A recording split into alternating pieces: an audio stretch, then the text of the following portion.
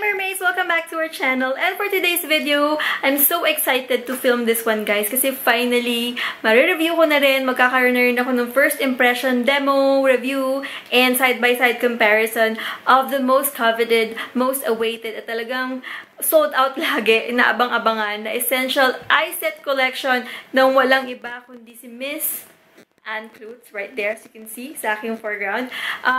Actually, I'm so kilig nung natanggap ko yung package kasi she sent 2 of her brush set collection. Of course, yung unang-una yung kanyang essential brushes. And then this one right here in the gold packaging and her name in front, it says Clutz. And ang cute-cute din ng zipper, guys, kasi may design. Talagang pinag-isipan ni Miss Anne lahat ng details nitong kanyang eye set collection. I really love this collection, guys. Ito yung na-create kong look using these brushes and hindi kayo maniniwala kasi magkaibang brush set ang ginamit ko sa left and right eye pero parang pareho lang ng kanyang itsura. So, mamaya na yan later on. So, I'm going to give you my first thoughts of the brush set. First, of course, I really love how it comes with a very, very nice pouch bag. Very useful when you're packing away things, especially when you travel and when you have gigs para sa mga makeup artists. Nagamit ko na kasi yung brushes, guys, pero meron siyang mga plastic. It comes with the plastic, so it's really protected while it's on our way to you. So, andito ba yung mga plastic niya, guys? As you can see, tinanggal ko siya kanina. Kasi nga, first time ko talaga siyang binuksan and talagang na-excite ako. And of course, ito ang pinakamahalaga, guys. Ang brushes sa loob ng pouch. Merong 10 brushes, guys. So, ayan. Lahat siya para sa ating eyes. And I really love this color kasi napaka-classy, napaka-sophisticated tignan ng color. I don't know, it's like purple gray and then the text or the label is gold. So, if makikita siya, sana makita. Pero it has a label in there. It says here, E07 flat shader and then her name at the other end right there. So, ayan. Hindi ka na mahihirapan tumingin dun sa kung may kodigo ka man, kung beginner makeup ka, makeup artist ka, or parang wala lang like me na parang mahilig lang sa makeup. Hindi ka na mahihirapan tumingin. Ano ba tong brush na to? Para saan ba to? Kasi meron na siyang label right there. That's so smart. I really love this idea, Miss Anne. Sa loob, meron din siya nito. Oh my God, social na talaga. Taba nga si John Ray. Umiibang level na si Miss Anne. Meron na siyang barcode dito. And of course, her social media handles. Ay, baliktad pala. Ayan. Her social media handles, of course, her email, Instagram, and on Facebook, her logo, and hashtag Clutz brushes right there. So, ayan, it comes with that one. Actually, guys, for this video, it's not going to be just a first impression review and demo. I'm going to compare these brushes side by side with my most favorite brushes. Some of them, 10 years ko nang ginagamit sa pagme-makeup. And then, kukunin ko na siya dito sa aking tabi. And these are these brushes. Actually, 4 lang naman siya. Yung ko-compare ko. Kasi nakita ko talaga yung similarity niya dito sa 4 din sa brushes ni Miss Anne. And these are my MAC eye collection brushes. And this is the Anastasia for the brows naman. So, ayan. So, ayan ang comparison ko for today. Ipapakita ko sa inyo yung performance nung brushes ni Miss Anne and my favorite brushes from MAC and Anastasia side by side doing my makeup. So, let's get started. On the right side, I'm going to use Miss Anne's brushes and on the left side, my high-end brushes naman. So, we can see the performance. Kasi nakita nyo na yung physical itsura nila. They're almost the same, right? They're almost the same. So, now, sa performance naman natin sila i-compare. So, I'm going to start with my transition color. And I'm going to use this palette from Makeup Revolution. This is Reloaded Iconic Vitality. Such amazing colors inside. This one was sent to me by Sis Kizzy. Her Instagram account is House of Giselle. I'm going to put the link down below as well. So, let's get started. On the right side, I'm going to use Miss Anne's E03 Tapered Blender. Ayan. And then on the left side, my MAC 222. I'm going to take this light brown right here for my transition color.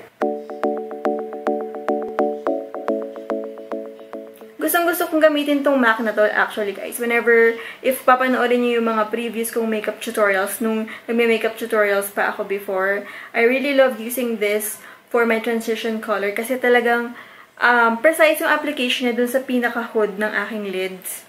So, Wala pa akong nakikitang eyeshadow brush na pumantay dito. Pero I'm so excited to use the tapered brush of Miss Anne kasi grabe. The feel of the brush bristles are the same. The itsura is the same. Now it's Miss Anne's brush. Time to shine. I'm going to dip it on the same color of transition. Pansin ko, it picks up a lot of color ha. Kahit isang dip pa lang, it picks up a lot of color, which is a good thing. I'm just gonna tap it off for the excess. Using it for the first time, guys, it feels almost the same as the MAC one. Yung lambot ng bristles niya and the performance, it's almost the same. As you can see.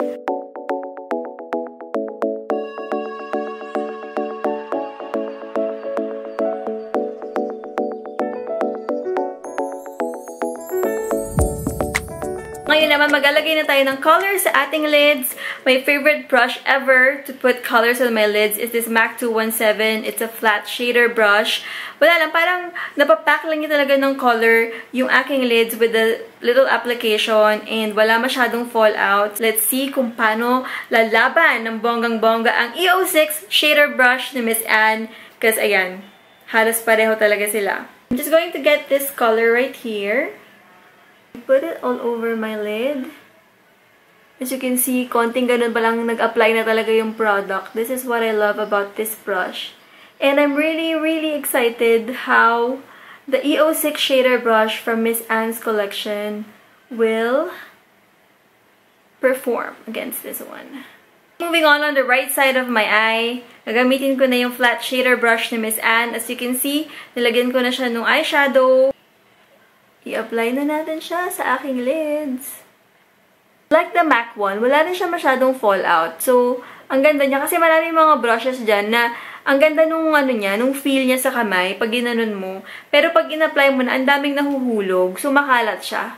So, this one is not. Mukhang magpapahinga na ang aking MAC 217. For the longest time that I've been using it, I bought that one 2008. So, 10 years ko na siyang brush. Ang maganda lang talaga dito, sobrang tibay niya. See, 10 years old na to guys, pero ganito pa rin ang itsura niya. Mukhang makakapagpahinga ka na baby, kasi meron ka ng twin sister sa katauhan ng E06 shader brush ni Miss Anne. And now we're going to put some colors in our crease.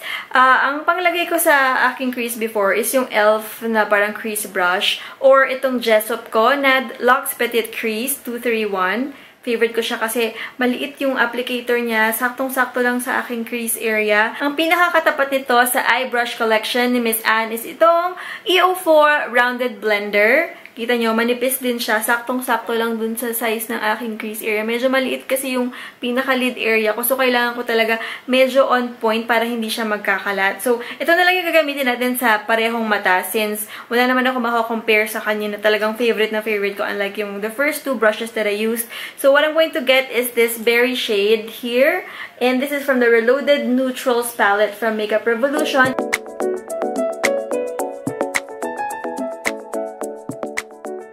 I can blend really well on the crease area nang walang sumasabog. Kasi yung ibang mga round blender brush, masyadong sabog yung bristles niya. So, kumakalat pataas, which is I don't like. Kasi nga, maliit yung mata ko. So, I have to keep it in a minimum dun sa area lang na yon.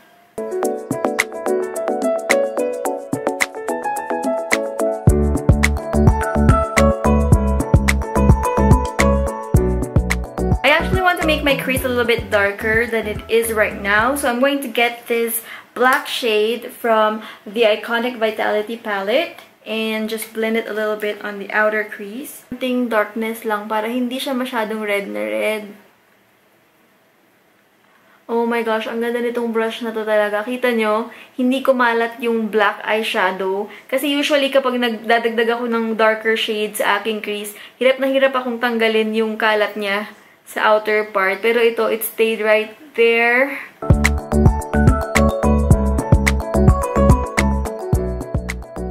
Ayan, tapos na tayo sa crease color. Ako talaga, after ko maglagay ng color sa aking crease, gusto kong balikan yung aking lids and put a little bit of color pa dun sa gitna. So, I really need a small, like a packing brush para itatap ko lang siya dun. Tapos, it will stay there para mas mag-pop yung aking mata. And ito talaga yung favorite kong gamitin. This is the MAC brush. Nabura na yung label niya. Wala na siya, guys. Sa sobrang tagal kasi 10 years na siya. Pero I believe this is MAC 220. And I really love using this one dahil talagang nagsistay yung kulay niya sa kanya. Walang fallout, hindi kumakalat. So, I'm going to take this color right here.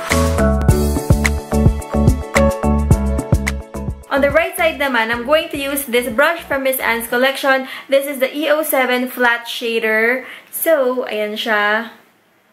These are the two side by side. Ang difference lang nila, itong sa MAC is medyo mas matigas yung bristles niya, mas packed together compared to the one from Miss Anne's eye collection. The only difference that I noticed is that mas kumukuha ng mas konting pigment lang naman yung MAC flat shader brush compared to this one. Pero it's okay. You can just go back to the palette and add some more if you'd like. Next step, I'm going to clean up the crease. I'm going to use this matte cream color and use the EO2 flat blender and just brush it off. Kasi nire-ready ko na rin yung aking brow bone kasi magkikilay na tayo. Diyos ko, Lord. Go. Ayan. Ngayon naman, magkikilay na tayo, guys. I'm going to use this pomade from Anastasia. And, of course, I'm going to use two brushes again to compare it. I'm going to use Miss Anne's EO1 Liner Brow Duo and my Anastasia brow brush. So, pareho sila ng itsura, guys. Meron silang pang drawing on the other end and a spoolie on the other end. So, this is how it looks like side by side compared to each other. So, promising, diba? So, ang napansin ko lang na difference nilang dalawa, guys, is, if you can see that, ayan, medyo mas matigas ng slight yung sa Anastasia compared dun sa bristle nung eyebrow brush nung sa Eye Essentials ni Miss Anne. But, of course, malalaman talaga natin ang kanyang palaban powers pag ginamit na natin siya sa ating mukha. So, I'm going to start with, of course, the first one first is the Anastasia brush. So, let's get rolling, guys. To brush the hair lang para hindi siya kalat-kalat. So, yeah. Let's start. Wish me luck, guys. So, I'm going to shape my brows now. So, since matigas yung bristles nitong kay Anastasia, parang I feel like it's easy to draw yung pinaka-fence ng brows. And then, isi-shade ko na lang siya. Kasi hindi naman ako mahilig sa Instagram brows na talagang drawing na drawing. Gusto ko lang yung parang natural looking. So, I keep it on a minimum as well. So, ganyan lang siya. And then, kapag na-shape ko na siyang ganyan, tsaka ko aayusin yung dito sa may kabilang end. So, yung natirang product lang dun sa pinaka-brush yung gagamitin ko. To add some more. Kasi kalbo talaga yung kilay ko, guys. Kita nyo naman, Diyos me, wala sa ayos. So, kailangan talaga siyang ayusin ng kaunti. So, ayan, guys. Ganyan lang yung gusto kong itsura ng brows ko. Mukhang natural lang. And then, I'm just going to brush this end right here para mas faded siya ng kaunti kesa dun sa dulo. Okay, so we're done with the left side. Now, susubukan na natin ang galing ng EO1 Brow Liner Duo ni Miss Anne. May product na siya dun sa dulo. Dinip ko na siya. So, I'm just going to do the same technique lang. Lalagyan ko muna ng fence dito sa side na to. You can see, wala masyadong product na i-apply kasi mas malambot nga yung bristles niya. So, I guess mas kailangan ko pa siyang idot-dot ng kaunti dun sa pomade para mas marami siyang makuhang produkto. So, ayan. Let's try this one more time. Ayan, it's so much better now, guys. So, there you go. Parang ganun na rin yung itsura niya. Parang yung sa Anastasia.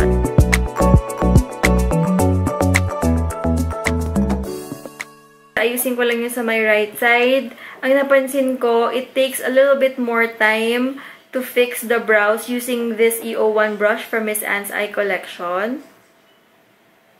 But, lumalaban din siya, guys. Yun nga lang, you need to be more careful, plus it takes more time and get more product. So you can achieve the same effect. Ngayon naman, maglilinis tayo ng ating kilay area. And so, kuha lang ako ng concealer ng konti. And what I love actually about this Eye Essential collection from Miss Anne is because meron siya nitong maliit na tuod, nung smudger brush, E10. Perfect na perfect kapag naglilinis ka ng yung kilay kasi talagang maliit siya at talagang ma-apply mo siyang mabuti doon sa pinaka-dulo. Kasi kung medyo mas malaki siya, makalat siya, di ba? Parang messy tignan. So, I really love this brush kasi matagal na ako naghahanap ng smudger brush na ganito kaganda na on the budget side. And finally, I have one.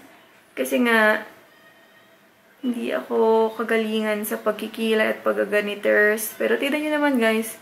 Yung difference ng dalawa. Tumaas agad yung brow bone ko because of this technique. So, linis-linis. Right there. Sobrang precise itong brush na to. I love you so much, E10. Grabe. So, ayan. Dito naman tayo sa taas.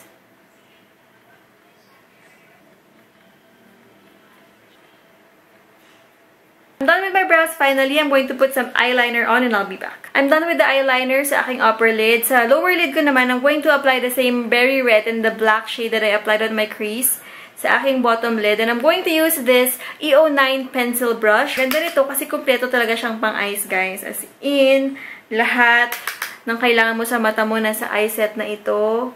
You don't need to reach for other brushes anymore. I'm starting off with the red shade first. And then the black one to follow. To darken it up a little bit.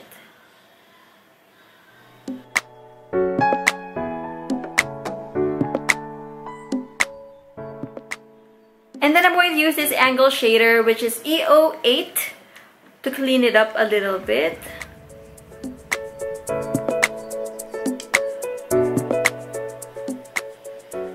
Hindi mo akakalain na magkaibang brush ang ginamit mo sa magkabilang mata. Although, hindi naman lahat, pero yung pinaka-basic kasi na kailangan mong brushes.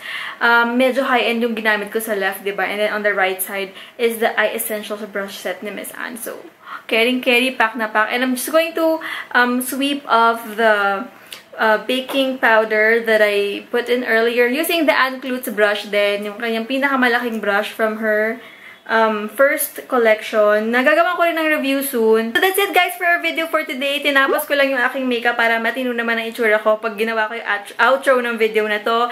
My last thoughts or my final review for these brushes is that sobrang sulit siya, guys. Because you have 10 great brushes na mabibili. Parang kulang pa yata, yung price nito, ng isang set na to, is kulang pa to buy one of these brushes. So, oh my God, goodbye to you. And hello to my Clutz brushes because I'm gonna love you forever. Makakapagpahinga na yung mga 10 years old kong brushes dahil sa'yo. Miss Anne, thank you so much for sending me your brushes. I really love them. And yung review ko, very honest talaga siya from a non-makeup artist, a makeup lover like me lang. So, ayun guys, sana nag-enjoy kayo sa video natin for today, my mermaids. Please comment down below if you have questions or any suggestions or meron kayong reactions sa ginawa kong review. And of course, thank you so much for spending time with me, for watching my videos, and as always, I love you all and God bless. Bye!